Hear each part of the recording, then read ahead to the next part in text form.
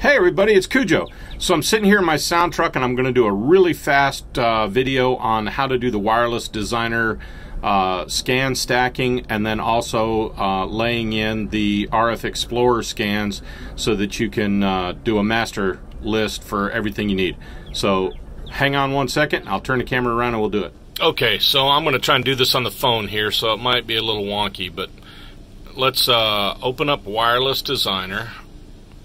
And then we're going to go to connect, open connections from list. I'll open up the show that I'm on, and we see receivers start coming online. So I'll go to my frequency coordination. You'll see I've got all my receivers up there, or transmitters up there. Here, these blue lines are the frequencies that we're locked into, but you see we have no scan data at all. So what I'll do is I'll go over here into import scan data from file, okay, and that will bring up a list of our scans that we have memorized or saved in here. We have master scans and then all the different things from all these different locations around here. So we'll go to the Roswell jail right there. We'll import that one, import, bang, and there it is, it pops up. And then I want to bring in some more scan data, so import scan data from file. And this is where I'm going to pick up the scan data from RF Explorer, which is right here as a CSV file. I'm going to click on that one and import the CSV file, and you'll see automatically it opened up all the way. I had this set up around 750 megahertz, so it's opened up that whole range there. And then I'm going to import some more scan data. I'm going to bring in my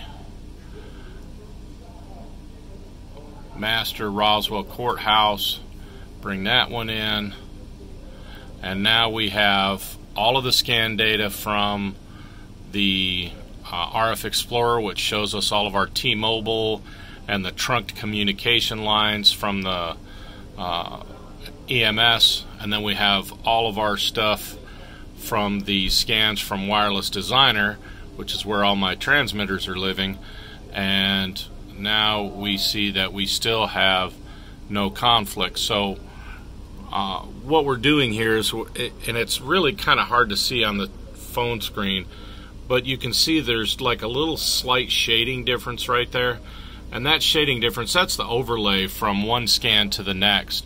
So every time you stack a scan on there, it sort of uses a little bit of shading to help differentiate them. So now I've got all of those scans in there, no conflicts, and then if you want, you can export all of this scan data as one file. I already have it saved, so I'm just going to call this one test, and it will be there. Now I've saved all that scan data as one file, and then if I'm really smart, I will export this as a project or a session. So I'll go up here to the file, save session as file, and then we'll call this test session, because I already have it saved, but I'm just going to do this for your benefit. Call it test session, and then we save that and click OK here, and now it's saved as a project file. So the next time I come back to this location, all I've got to do is go up here to file, and I will load the session from the file, and it will bring in all these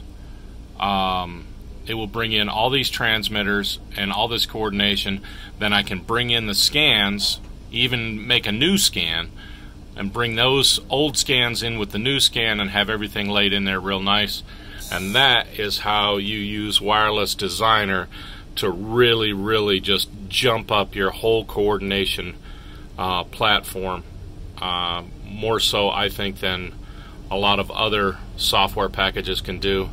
And the fact that it works with my Electro gear and it's free, you can't beat it. You just simply can't beat it. So there you go. That's how to coordinate using stacked frequency coordinations and stacked scans. Thanks, guys. Talk to you soon. Hey friends, thanks for watching my YouTube video on how to stack scans in your Wireless Designer setup, both using Wireless Designer to create a bunch of scans or even using other vendor scans and importing them as CSV files. Thanks again for all your support. We appreciate it a whole lot. If you have any questions or comments, shoot me an email at AtlantaSoundGuy@gmail.com or leave a message right down in the comments below.